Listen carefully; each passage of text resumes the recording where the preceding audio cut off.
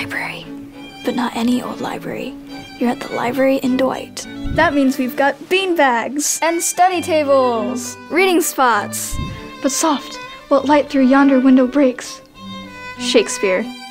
We have all kinds of books here. Fiction, biographies, cookbooks, poetry, anything you'd like to know about, you can probably find it here. Not every school can boast a great library. It's honestly a gift that we get such a nice place to hang out with our friends and study together.